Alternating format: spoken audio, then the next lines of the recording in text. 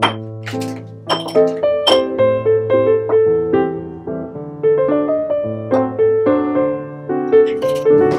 my hat on. Am I shining too much? Both shine a little bit, man. It's up to you. Brother Heshimu Jaramogi, I want to welcome you to Over a Drink. Right. Usually have some alcohol, but you're not the first one to show up. I'm not the alcohol guy. Yeah, I get it. I get it. So first of all, let's toast, man. Yeah. You know what I mean? And yes, sir. So give me a brief history of your life in media. I got involved in volunteering at WHYY in the late 1970s. I was interested in trying to be an engineer because they said, oh, you know, you can do interviews. I said, interviews? I'm not really interested in doing interviews, but okay. I ran into E. Stephen Collins. Okay. He said, you should apply for this job we have. I applied for the job. I was never so shocked I got this job. Never so shocked. I got this job as a reporter. I said, okay. So and from that point on, I started reporting for DAS. I went to WPN, and I went to WCAU. Okay. Had a car accident on a job at CAU and was out. While I was out, they fired everybody. Decided I want to do something else for a while.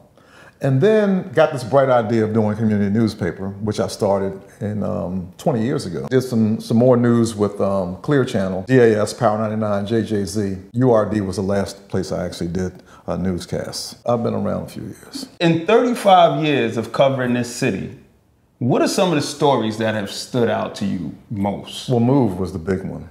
I covered the incident where they dropped the bomb. I was out there that day. When Move happened, I probably was mid-teens. I remember hearing about it and thinking, how did they drop a bomb on a house in the middle of the city? I have to go back to 1977. Okay. I was working for the American Friends Service Committee in 1977. I happened to be around the corner in Powelton Village when the police first came out to the Move to cordon off the area. And when I came outside and I looked around, I thought it was a drug bust. I didn't know what was going on until I started seeing all these people I knew. I said, wait a minute. I said, what are these doing here? And then I saw my boss. I said, oh boy, I'm gonna go get some coffee. I'm in the wrong spot. You know, I had walked outside before they actually blocked things off. So I got pretty close and I started looking around, and it was clear to me that that day they had the high ground, they had the sharpshooters in place. My sense was they were getting ready to do those people. Many people came, put themselves between the police and Move. That's what saved Move that day. I always believed that. So the community came out? Everybody, yeah. All the community came out, the left, the black, progressives, everybody came out and stood between the police and Move. A fellow named Walt Palmer was one of the people who came and spoke, because they had different people come up, Sister Falaka Bata, Father Paul Washington. Walt Palmer made a speech at one of those little rallies, and he foretold what was going to happen.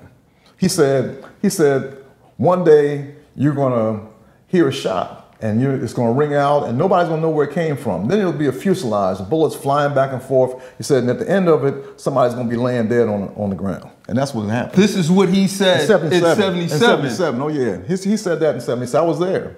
I heard him say, and I'm like, wow. So I always remember. So he prophesied basically what was going to go down.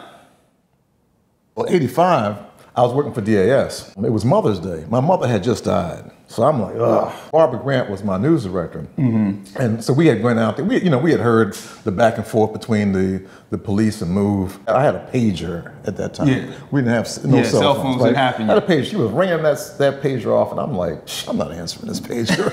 I'm off. I'm not answering this pager, man. You gotta be kidding. Eventually, I did answer the pager. I went down there. It was clear that something was getting ready to jump. Something was going to happen. And so it got late. I went and got some rest. I got up about 5, came back, and then boom, then everything started. I remember seeing Maida Odom crawling and the cameraman from Channel 3 crawling down Cobbs Creek Parkway. One woman who was working at Channel 10, she's trying to get between the car and the curb. There's no place to go between the car and the curb. Yeah, she's trying to create a space. Because you hear the bullets, everything's flying. The bullets flying and everything. So you know, and then boom, we hit a boom, and I guess that's when they first tried to get in the basement. And then, of course, we heard the bomb drop. And I had another relative that lived a few blocks away. I got up on his roof and looked as the fire was burning. And it was just, I just felt like everything went out of me. Wow. I said, well, this is done. We didn't know at that time that Ramona, you know, had been saved, and Michael Moses Ward, who they called Birdie, yes, he also came out. My take on it was controversial and continued to be controversial because I heard what they were saying, what they said to the police commissioner. You know, I remember what they were talking to when they were talking to the police. I'm talking about the move folks. I'm listening to them talking about Sambor. You know, your wife's gonna wake up in the morning with a black man with her. You're not gonna, because you're gonna be gone. You know, talking to the cops. So they egging them on. They were egging them on. Much as people may believe that the police actions could have been avoided, do you think the actions of some of the members of MOVE also, they were both wrong on some level? Well, you know, I mean, frankly, there was no reason why they should have bombed those people. Let me just first say I that. agree with that. You know, I can't even imagine what they could have done. There's nothing that you can say or do which would require somebody to drop a bomb and take the life of men, women, and children. Nothing should lead to that. There's no way I can would say that it's equivalent. Yeah. It's not equivalent. No, nothing. You know, you shouldn't be bombing people in West Philly. After looking at a month's worth of hearings at WHYY, reading, studying, and covering a lot of different parts of this, and I'm saying to you that they were. It's clear to me they were out to get them, and they pinned those people back. They had the sharpshooters in the back, and they made sure those people weren't coming out. And it was only by the grace of God that Ramona and that gentleman who helped them pull them out, who did have some empathy, who did have some humanity. Do you think that those actions taken by police and I guess the city government affected like the relationship between, like, what was the atmosphere after the fact? I think that the city never really gets over that incident. As someone who's covered the city for as long as you have, 30 plus years, if there was something that you could see change tomorrow?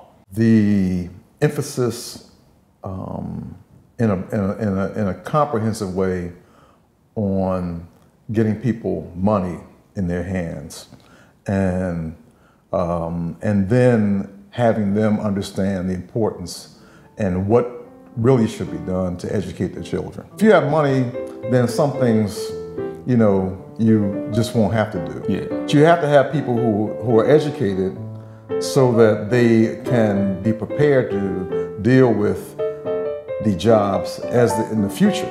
Because if you don't have people who are properly prepared for the workforce, then they can't take advantage of the opportunity, even if it presents itself. Heshimu, man, thank you for coming out, brother. We're gonna toast one more time. Yes, sir. Over a drink. I appreciate your time, man. Thank you, brother. Thank you, man. It's been good, man. It's been good. It's a pleasure. Well, you're good, man. It's my pleasure, man. You're a wealth of knowledge in this city, man. You know what I mean? You've been here a long time, man. If you want to know something, just come rock with you. Oh,